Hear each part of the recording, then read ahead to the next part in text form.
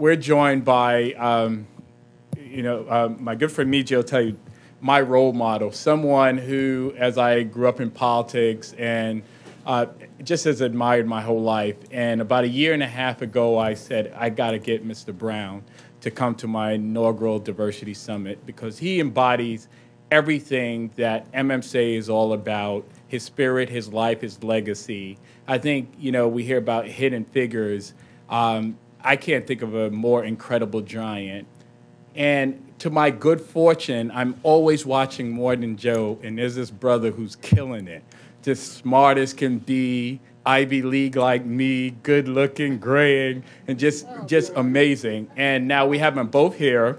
And so let me just go ahead and introduce this incredible fireside chat we're about to have. And we know that Mr. Brown, who's the founder, chairman, and chief executive officer of B&C Associates, Inc.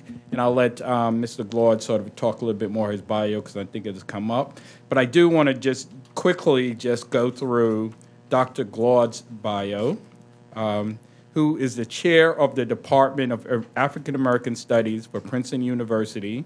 Dr. Glaude Jr. is a scholar who speaks to the black and blue in America.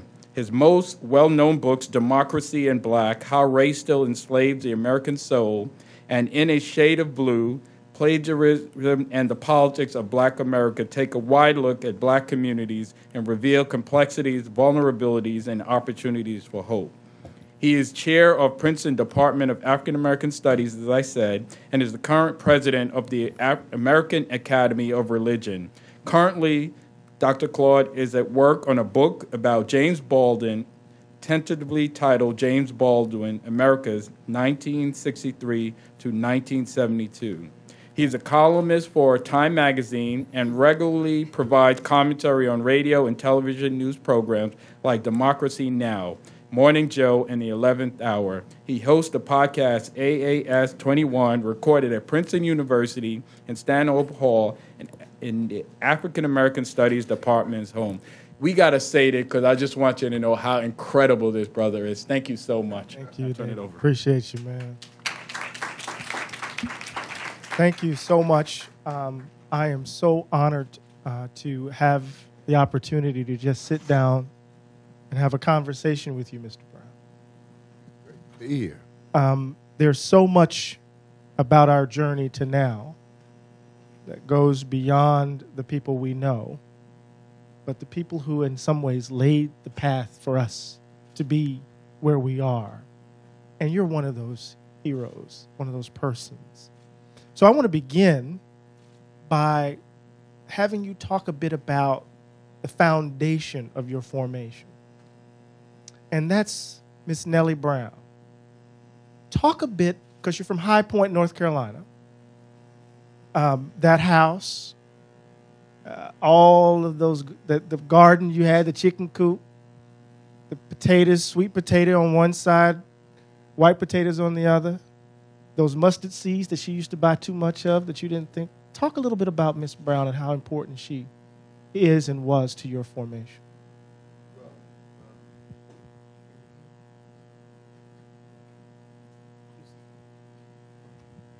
Well, I grew up in High Point, North Carolina. Now, most people don't know where that is, but it's the furniture capital of the world.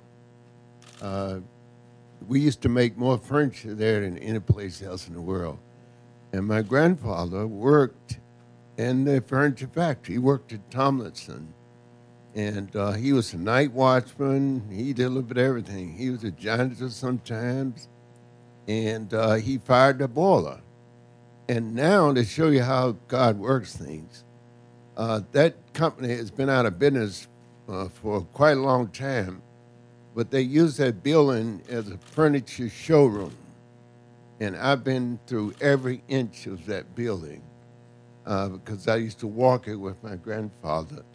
And now, in the middle of that building, they have a club there called the String and Splinter Club. It's a club, it's a private club for most of the big furniture manufacturers, executives who come in and and a lot of the executives in the area. And I belong to that club. I belonged to it for many, many years. But every time I go in that place, I mean, if I go there 5 days a week for lunch or for dinner, I think about those years growing up when I would go through every inch of that building with my grandfather, who was working there as the fire boiler and as the night watchman. And I would take my books up there around the boiler room where it was a big fire and there was plenty of light. And I would study my books until we got ready to go home. And then I'd walk on home with my grandfather. But life is just absolutely incredible. I mean, I've had so many opportunities presented to me all over the world. I've gone to different places. I've had homes in different places in Africa. I've been all over Africa. I've worked with the heads of state of many of the African countries. I work with the African Union, where all of them have gotten together at various times. I've worked with different mega corporations, some of the biggest companies in the world. I've served on the board of some of the biggest companies in the world, like Duke Energy. Duke Energy is the largest company of its kind in the world. I served on Wachovia Bank's board. I served on First Union Bank's board. I served on Sunoco Products board for many years until I retired from it about 4 or 5 years ago. It's one of the, if not the largest packaging company in the world. And not only did I serve on the board of all these companies, but I also served as a consultant. You know, I had 2, 3 hats in every place I was. But the thing that encouraged me most and that I got, I think, the most out of was my time working with Martin Luther King Jr., working with B. Elton Cox of CORE, working with Jim Farmer of CORE, and Whitney Young and all that. We're going to get to you. I want you to walk with me. Okay. That's important. Got to get, this isn't on. No, it's battery. So let me just say this. Growing up in High Point, as I read his searing autobiography, it's amazing. You have to read it. There are these moments, Doc, where you're grappling with your anger and your rage. And it's a through line in the book that there are ways in which you experience the South, how it impacts and shapes you. There's a way in which your grandmother is shaping you that informs, right, the tenacity that evidences itself in all the things you just described. So talk a little bit about what you've had to negotiate and navigate as a man of the South, of High Point. Well, as a kid, I was about 5 years old, and my grandmother and I, she would take me downtown with her, and sometimes we couldn't walk on the sidewalk. The white people coming down there, we'd get off walking in the street. But on this particular day, we went in the back door of the Woolworth store, and there were 2 water fountains there. One colored water fountain and one white water fountain. And it said white water and colored water. Well, I needed a drink of water. It was in the summertime, it was hot. So I started drinking out of the white water fountain. And my grandmother looked around, she saw me drinking that water. She said, "Bobby, you can't drink out of that water." I said, "Mama, what's the difference between this water and that water?" She said, "There ain't no difference. It's all God's water, and he's going to fix it one of these days." That's what she told me. I'm drinking. She didn't know that God was going to use me to help fix it. And I went to jail fixing it. But we fixed it.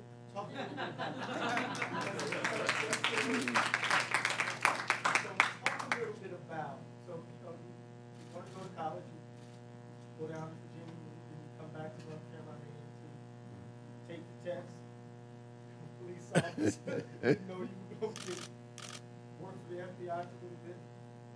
And then you decide you're going to become a public relations man. This book you read, what is this book? It's Effective Public Relations, written by Douglas Princeton. That's right. And so you decide to give up all that, come back to Africa, start this business, living from hand to mouth.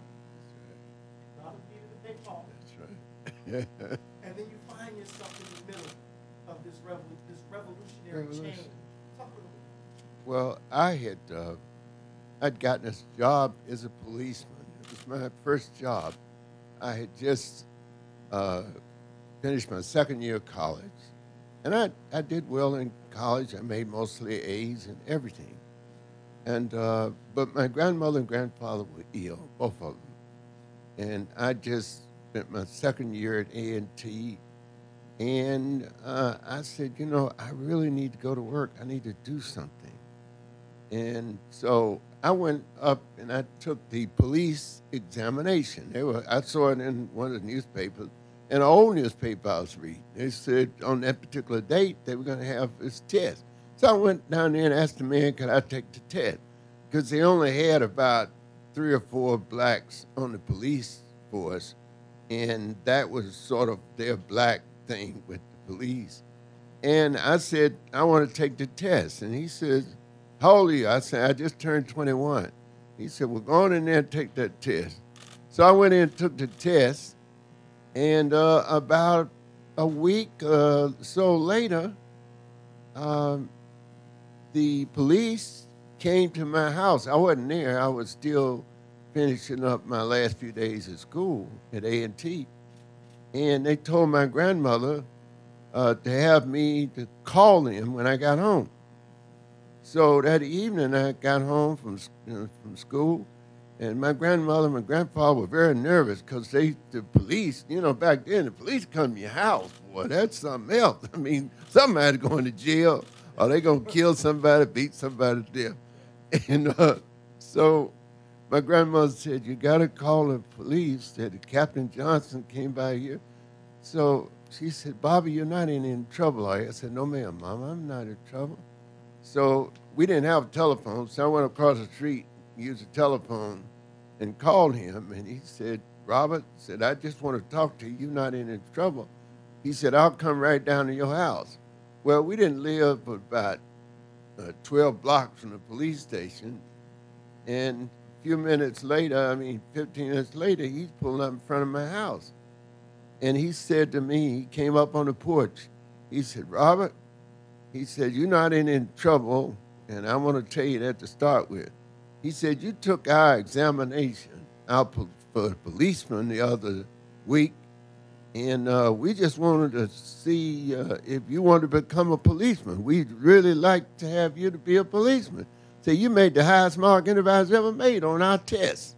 So we need you on the police force. So I was just blown away. Here I am. This was 1956. Okay, 56. Can you imagine what it was like in 56?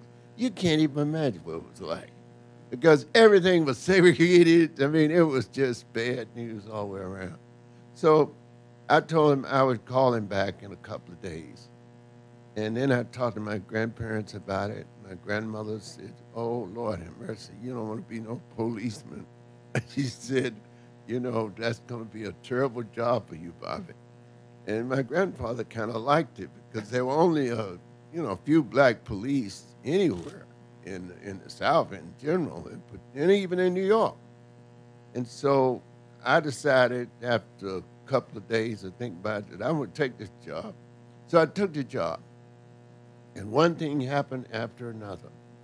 I took the job, and I did extremely well. I started to help them recreate some of their manuals and stuff that they were talking about and all that kind of thing. And then some federal agents came to town, and they were looking for some narcotic dealers who had been spreading dope around. And the chief assigned me to work with them. I guess because I was young, I was supposed to know everything. about that. So I worked with them, and one thing happened after another. We were very successful because I knew who was selling the dope and where it was being sold and everything. So, and I never did like that. I don't like it today. I didn't like it then. So I wanted to stamp it out because I saw what it was doing to some of our younger people. And so we were very successful in those efforts. And when we finished, the agents told me, he said, hey, look, we need you in a job in Washington or New York with the Bureau.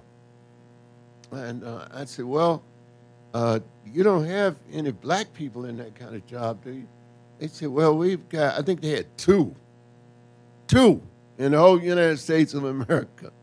So they said, and I said, you know, I didn't graduate from college. I only had 2 years of college. And they said, well, we don't care anything about that because we're going to take this straight to the commissioners. You just fill out the papers that we sent.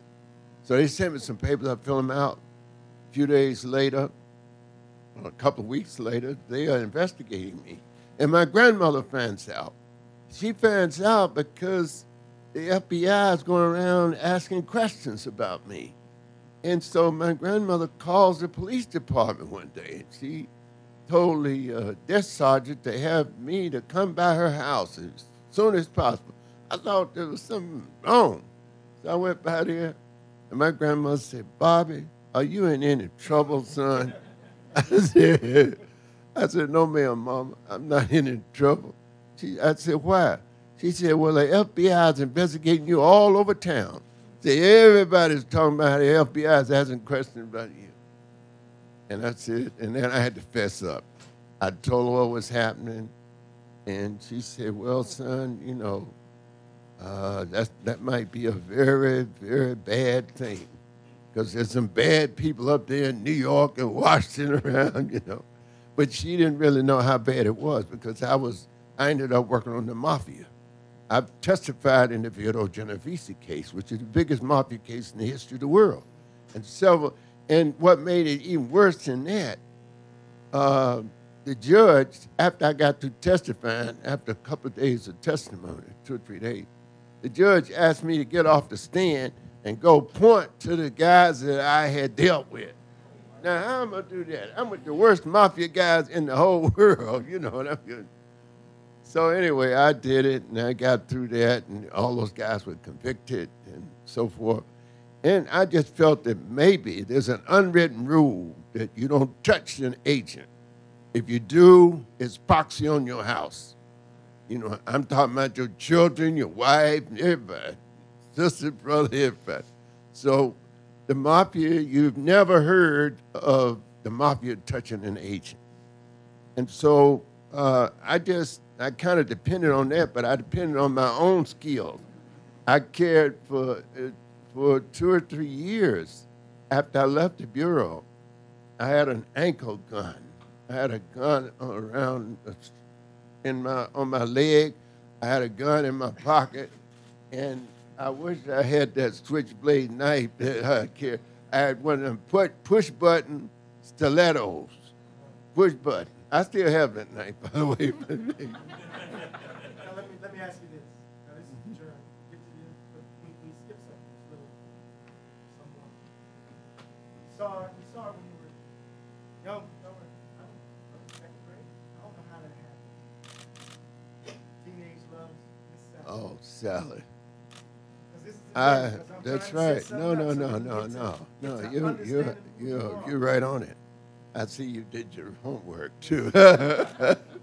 Anyway, I had met my grandmother was a gospel singer in addition to everything else she did. So we would go around the churches. So one night I was maybe about 6 years old, 5 or 6 years old, and I went to this church with my grandmother, and this little girl was sitting in there, about the same age I was. She was a year younger, and I started looking at her, and I couldn't stop looking at this girl. And so my grandmother sang a couple of songs, and she came back, sat down, and she had her head turned around looking at me, and I'm looking at her like this. And so my grandmother said, Bobby, what you doing looking at that little old girl like that? I said, Mama, she kind of pretty. So anyway, that little girl became my wife. We were married for 47 years. We got married, I was 21 and she was 20. And she traveled with me all over the world. She helped me start my business. When I left the bureau in New York, she didn't want to leave New York because we were having a great time. You know, we were visiting all the clubs, all of the educational things because she was heavy into that. And we were just having a marvelous time. And I'm telling her that think I have to go back to North Carolina to start a public relations business. And there were, I mean, that was something that black folk went into. I mean, she was trying to figure out, what on earth are you talking about, Robert? And so, anyway, I moved. I decided to move, and she decided to go with me. And if it had not been for her, I wouldn't be sitting here today because she was an absolutely magnificent person. She had my back all the time. The letters, I didn't have the money to hire a secretary or anything, but she was an excellent typist. She was a brilliant woman. She would tell me the kind of letters I ought to write, and I would write them, and then she would correct them. In fact, I wrote a letter one time to a company called Commercial Credit Company. It was the biggest company. It was based in Baltimore. Some of you may have heard of that company. It was a merged into another company several years ago. But I wrote this letter, and Sally corrected it, and I sent the letter out to the chairman of the board. You know, I always, when I sent out a letter, when I just, you know, I had an office over an abandoned theater, right? With a desk and a chair and a typewriter in there and everything, and that's where I was working at. But I was writing letters to the chairman of the board of the biggest companies in America. And everybody thought I was crazy. In fact, the guys on the street, they would see me and they were laughing. You know, they were laughing. But anyway, I wrote this letter, and Sally corrected the letter and had it just where it's supposed to be. I got a call from that company a few days later, and it was from the office of the executive vice president and chief executive officer of the company. And that's where the company was set up. And the lady said he wanted to see me because they were thinking about hiring me. So when I went to Baltimore to meet with him 3 or 4 days later, I'm sitting in this guy's office talking to him. I mean, he has one of these great big offices, wood paneling. He says, look, I want to tell you to begin with, the reason why you're here is because you wrote one of the best letters that I had ever written, that I had ever read. And not only that, you didn't have any error on the letter. Punctuation mark, everything. He said that's one of the few kind of letters I had to be able to. Now, this was a top executive, a top company telling me this. He said, that's why you're here. And he said, we want to hire you. And he outlined what problems they had. And I said, oh, I can take care of all that, of course, you know. Anyway, that company became a client, and they were a client for many, many years. But to take you one step further, when I went to the White House to work, we were getting all kinds of programs together.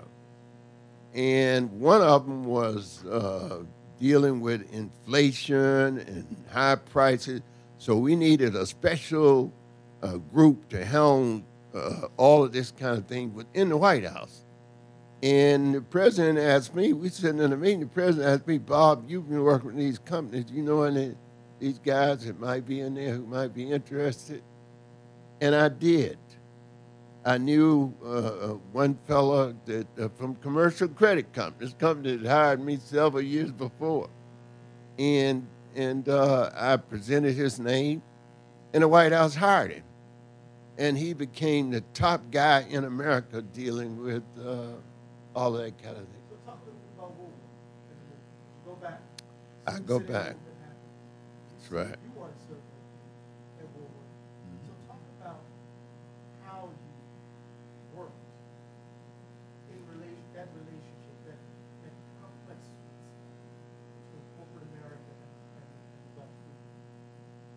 Well, to begin with, Woolworth became a client. They were my first major client. They were having breakouts all over the country, north, south, east, and west. And I came up with a whole series of ideas that they ought to engage the black community. They didn't have anybody. I mean, they didn't even have a black secretary working in their executive office. A Woolworth building in New York was the tallest building in New York. They didn't have a black secretary working in there. So I went out and surveyed their situation a little bit. And then one day I went to their office.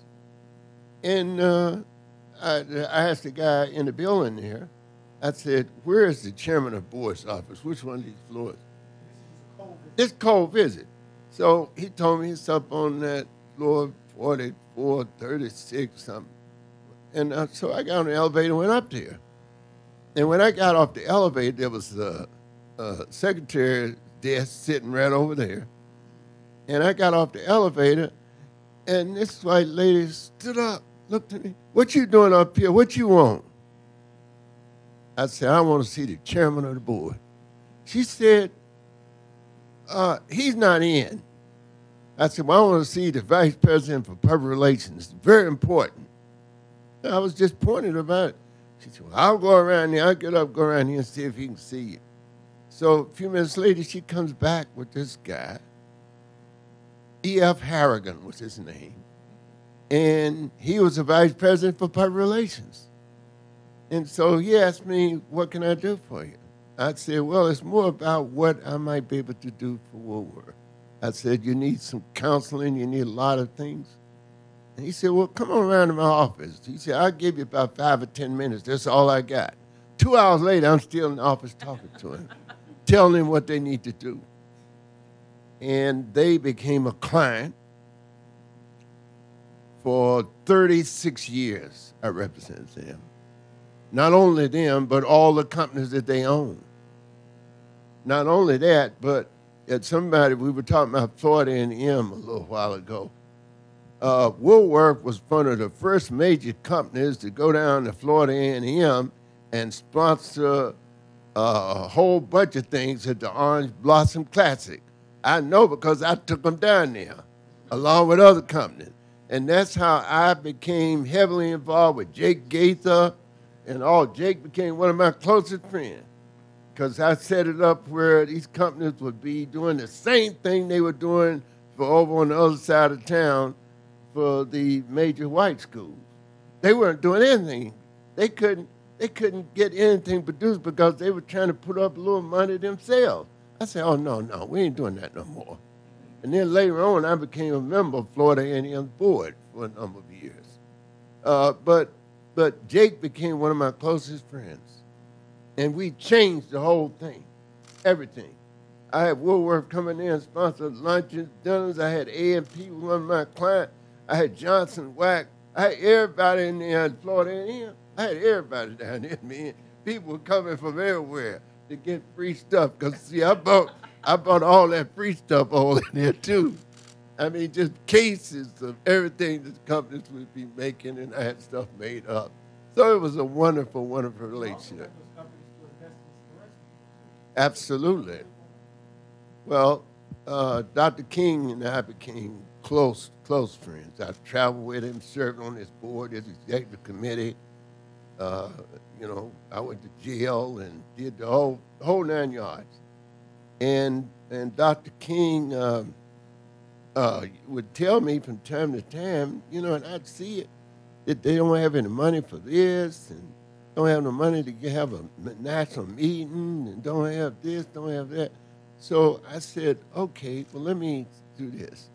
So I got my clients, most of them, like Woolworth, A&B, and all of them, to set up special funds that I could totally control myself and do whatever the hell I wanted to do with it. So, of course, I sponsored all kind of stuff for the movement. Ain't nobody going to question me. How they going to question me? Shoot, to get out of my face. So I went on and sponsored everything. You ask anybody who was with SCLC or or Snick, and the rest of them during that time. I was finding stuff for everybody. Yes, John Lewis. John and I go all the way back to those days. In fact, when John sees me now, if he would have come in this room, the first thing he would do is lift up his, you saw him do that. First thing he would do is lift up his leg to see the sock, because I printed socks to all of them. I had thousands of dozens of socks, and I just make sure. Because one day, Dr. King and I were traveling. We were in the airport together, and he had his leg up, looking up, reading the Bible or something. And I looked, and he had a big old hole in his sock, in the heel of his sock. I said, man, what in the world are you doing? He said, well, Bob, we ain't got there no money to get no socks, man. He said, I ain't worried about no socks. I said, I'm worried about it. So what we did, what I did, we had the largest hosiery manufacturers in America in High Point. That was one thing we did. And we still manufacture a lot, but not all of it. So I went to Jim Millis, who was the president of one of the companies, and I told him I wanted to get a whole bunch of socks. And he asked me what kind. I said, I want just the socks I have on. They all came from the same place, you know. And I told him I wanted some of these type of socks, black, mainly black socks. And I want a whole bunch of them. So he said, well, Robert, you know, what you going to do? You're not going to sell them in the store or nothing, are you? I said, no, I'm going to give them away. So he gave me a special deal. He just loaded my car up with just car and a date bag, everything full of socks, with dozens of them in each box. And I would send them out to all the guys, like John Lewis. John, every time I see John Lewis, and every time you see John now, just pull up, tell him I told you, pull up your pants leg, pull up your pants leg and see what he said. He'll say, oh, that's Bob Brown. So there was because we want to speak directly to the conference. We're just trying to set the stage. So at one point, you're on the board of SCLC, and you have your clients. That's right. So you're running the game. That's what they everybody thought, yeah. In some ways, right? Oh, yeah. No. Operation Breadbasket was your zone, right? So That's right. You threatened to boycott. You're one of your clients that you consult, and then you do. So talk about that interesting kind of strategy that y'all were working on because I think this is important for us to understand the inside-outside game. Oh, yeah. And I think it's extremely important. And I'll just give you one instant that something that happened. And this is in the Smithsonian, a recording of it. Dr. King made a speech in Cleveland, Ohio. He was trying to get seal test dairies, and he was starting in Ohio because they had a big operation there. He was trying to get seal tests to integrate their workforce. I mean, they didn't even have a black truck driver, you know, people delivering, you know how they used to deliver milk? I mean, they had no blacks. I'm talking about in Cleveland and places like that. No blacks delivering milk. They didn't hire no blacks to do anything. So Dr. King said, you know, I got to take off of them. And he tried to meet with them. They wouldn't meet with him and none of that. So Dr. King called me. He said, Bob, I'm up here in Cleveland. I don't know what to do. He was telling me what had happened.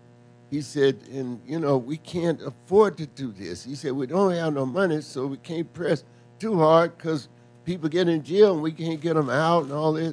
I said, well, Martin, just hold on. Give me another day or two to deal with this thing, and let me think of something.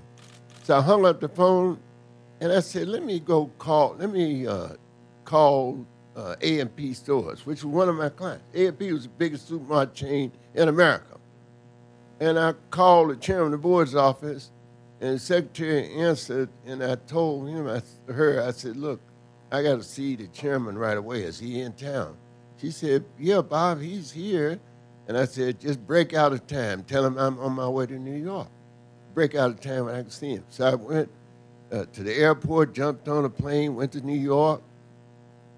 went right in, and he invited me in his office, and I told him, I said, look, we're going to be in real trouble if we don't get this thing fixed here with Dr. King in Ohio. And because Seal Test Dairy is the one who's they're dealing with, but where the Seal Tests have to go to sell its milk? A&P. They got more stores than anybody.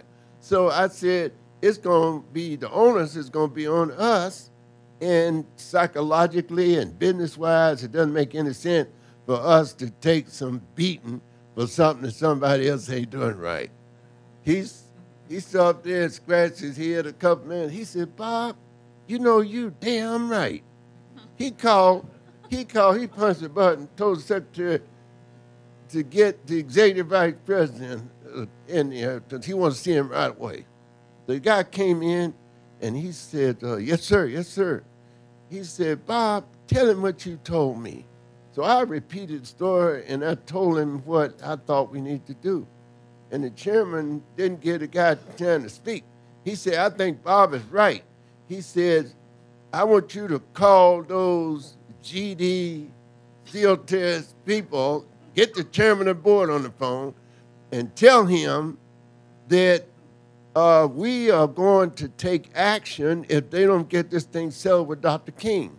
And he said, tell him I had recommended, this is what I recommend. I recommended that they call him and tell him that they're going to take all of the Seal Test products out of all the stores in Cleveland.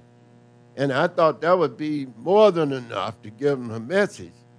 And so he told him, he says, I want you to call that GD chairman and tell him that we're going to take all the Seal Test products out of all A&P stores in the whole state of Ohio.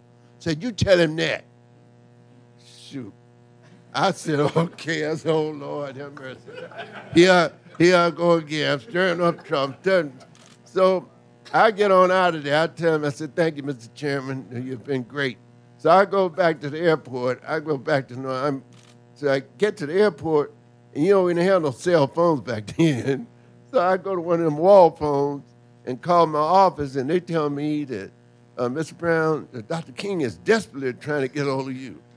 So I called Martin. He was still in Cleveland. I called Martin, and Martin said, he just hollered over the phone, Bob, what in the world did you tell them people up there at A&P? He said the chairman of the board of Seal Test trying to reach me, said he done called me about 5 times in the last hour, and I wasn't going to talk to him until I talked to you to find out what you told them people, because we couldn't even get in touch with that man. So I told him what I told him and what the A&P was going to do if they didn't. And Martin said, Lord, have mercy. He said, Lord, have mercy. So he just kept saying, Lord, have mercy. I said, look, I said, I'm going to go on back home, and I'll talk to you guys later on. I said, but the deck is clear. I said, you can go in there and get anything you want to. They went in there and got the job, got stuff for black organizations, everything he wanted, they got.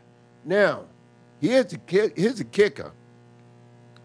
That night, later that night, or the next night, maybe in the next night, they call a mass rally at the largest black church in Cleveland, which was Reverend Odie Hoover's church, Carol Hoover's father. And they got it. They got it all on tape. It's over at the Smithsonian if y'all want to hear it. At Martin's speech that night he made, people standing, 1,000 people on the outside. They couldn't even, because word had gone around that Martin had broken this Seal Test thing. And so Martin made this speech, and in his speech, he talked about, did you hear the speech? You heard it. He talked about, he said, we've been having all this big problem with Seal Tests. They wouldn't talk to us. We couldn't, they would hang up the phone, wouldn't do nothing.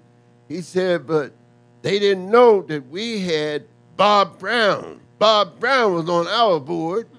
And then he said, Bob went up there and he told them, and he said, A&P was going to take all the business away from SEAL test. He said, then they came on and jumped on in. He said, they've been calling so hard, we couldn't do nothing for them. We couldn't turn around for them. And so that was the measure. Those were the kinds of things that we did, ultimately, not only with SEAL tests, but other mega companies in America who had never done anything in the black community and didn't plan to do nothing. I mean, all we wanted to do was hire a few milk truck drivers and maybe a couple of secretaries in the office or something like that. Or something. I mean, we didn't even ask for that much, but they didn't want to do anything. And so I was working with Martin and Jim Farmer and all the rest of them to help change that. Because I said, if it's ever going to be changed, we got to work it, but we have to work it on the same basis that many times they work everything. You know, and what I mean is that, you know, we'll go in and we'll throw rocks and bottles and maybe set the place on fire and everything. And then when the place burned down, they'll build another one, but you still are not in there. You can't get a job. So it don't make no difference whether you burn down or not. But what I was trying to stress and what I did stress so many times in the councils of CORE and SNCC and with John and Martin and all of them is that let's go in with some power. Don't go in there talking about what you're going to do. You ain't going to do nothing because they're going to get the police and the army and everybody else and just shoot you down and dig a ditch and throw you in it. So what we have to do is, and that's the same thing I'm saying we have to do now, and we have the power to do it. It's nothing that we think we can get. We've already done it. I mean, we did it when you wasn't supposed to do it.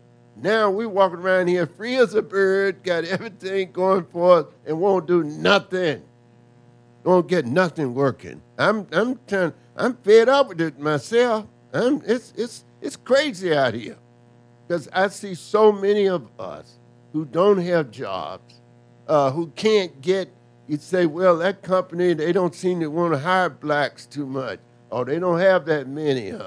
And then those same companies many times are going through the black community selling everything. Many of them, 50% or more of their business is coming from the black community, and they don't even have a black on the board of directors or black in the hierarchy of the company. What you talking about? I mean, they not crazy. We're crazy if we let that go by. You know, we can't afford to let that go by. And this is not being antagonistic. This just be talk. It's called fair. That's what my grandmother called it. She said, Bobby, everybody ought to work at things to be fair. And, you know, that's the way we have to go get it, though. You ain't going to go get it and going down there burning up the men, building or killing people. Hey, don't even have to do that. It's not necessary. We've already shown that you don't have to do that.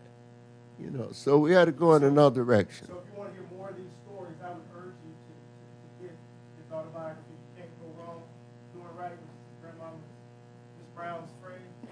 But what is the role, in your view, of multicultural media in pursuing the agenda that you have spent your life pursuing?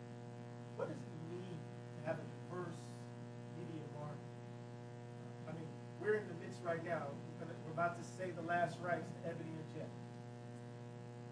Chicago Defender just declared that the print is gone. It's only going to a digital platform. So the once vaunted black media has flipped its change.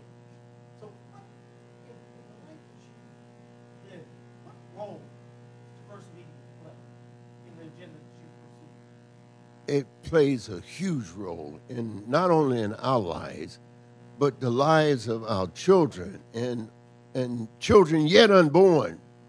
I mean, we don't seem to think about that enough. My grandmother used to think about that and talk about that all the time. She had a third grade education, and she would talk to me about, you know, we got to look after those children that are coming along. That you know, people don't seem to think about that anymore. I mean, just we have to regroup because we can do anything that we want to do. It's legitimate and above board. All we have to do is do it together.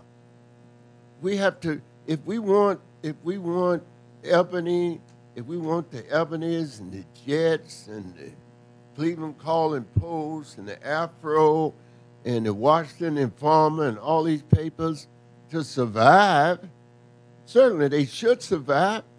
We need to be supportive. We need to say, and we need to say to companies, our organizations, I'm talking about our sororities and fraternities and everything else, our churches can call up companies and tell them, why aren't you advertising in the Cleveland Calling Post? Why aren't you advertising in Ebony or Jet or whatever and whatever?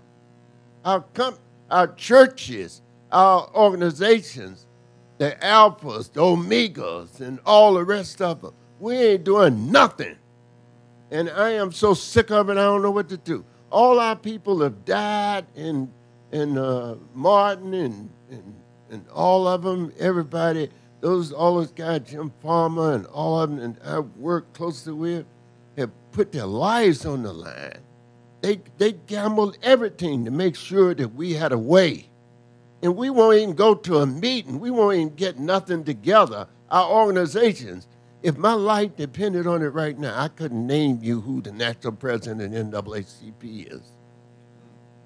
If my life depended on it. There's something wrong with what's going on in our society as it relates to black folk. You know, and I don't care who hears me say this. You know, the churches, for instance, the churches, when have you seen of all the things that's happening in the black community now on a national basis, how many churches, the heads of those churches, do you know have written a letter to anybody, the companies or to the government or anybody else about those problems that we're facing, that our children are facing, that our communities, how many churches do you know? No, you know, I mean, how many churches, many of them have, you got to give many of them some credit. They have feeding programs and so forth, and that's wonderful. But there are many, many that we have already proven what the church can do. We proved it during the Civil Rights Movement, because if it had not been for the churches, and I'm talking about the National Baptist Convention, the United Methodist Church, I'm talking about the AME Zion Church, the AME Church, the Church of God in Christ, all of them. If they form, we already know that if they come together, not all of them, if just a few of those denominations come together and ask the president or the companies or anybody else for anything, and they're going to get it because they can't afford that kind of fight in America. Nobody can afford that. But we won't even ask. Ain't nobody even asking. Our people are suffering left, right, and sideways, and we won't even ask. Our organization won't even open their mouth. How many letters did the AKAs and the Deltas and the Alphas and all, how many letters have they written about many of the problems we face? To different groups and people in the government and in businesses. If we had a big meeting and got just, not all of them, just a number of them together, do you know we could change this country around? We could turn this country upside down and sideways? Well, I know there's a lot more we could talk about, but we have to shut it down, close. You want it? One last, because you're a positive brother. You've done so much to make all of us possible. You've just given us that hard fatigue, but you got to put some wind beneath our wings. Well, what can you tell us? Well, I can tell you what has helped me. I have worked all over the world for many governments. I've put governments together. I admit I've torn two or three apart too. But I've put them together, and I've worked in government here in America in the highest levels, and I work with the largest companies in the world. I serve on the largest boards of the companies in the world. But what we should be doing is we should be coming together, and all of us have an opportunity to spark something in your arena, wherever you are, your local church, your local social organization, your local fraternity. I'm not talking about, you don't have to go to the national meeting to start nothing. All the stuff that we started, it was started in towns. You know, the Birmingham movement. We didn't come to Washington to start no Birmingham movement. You know, it was all in Alabama, in Birmingham. So wherever you are, there's a spark that you can light and you can lift up. Our people need to be lifted up. You see what's happening in many of our communities around the country. It's sometimes I'm on an airplane or something. I start thinking about where we have come from, where we are now, and tears just start rolling down my eyes because many of our institutions are closing up. You know, these black papers and other entities like that, they're shutting down. You know why they're shutting down? First of all, because you all are not reading it. We are not reading them as like they ought to. The second thing, and most importantly, is they can't get 2 cents worth of advertising from companies that you are spending billions of dollars with. Billions. And they can't get 2 cents worth of advertising from them. And there's something wrong with that. There's something wrong with us if we keep going down that road. You know, but our children and our children's children will suffer. You know, some of us will be away from here, you know, but they're going to suffer. And we don't need to leave that kind of legacy behind us. So all of us need to get together. And it doesn't take much, just a little bit, here and there, you know. You don't have to have no national movement. People always talking about you got to have a national movement. Just do it right where you are. Be the sport.